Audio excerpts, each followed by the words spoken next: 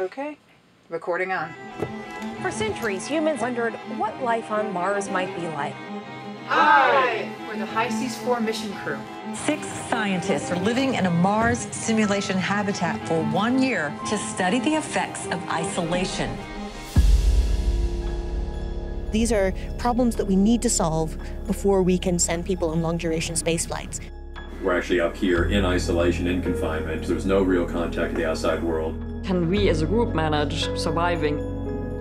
The more I suffer in there, the more accurate all of the data will be. It's just a horrible psychological nightmare. As time goes by, people reveal themselves more and more.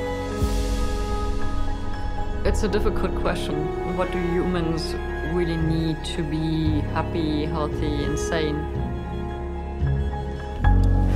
Goodbye.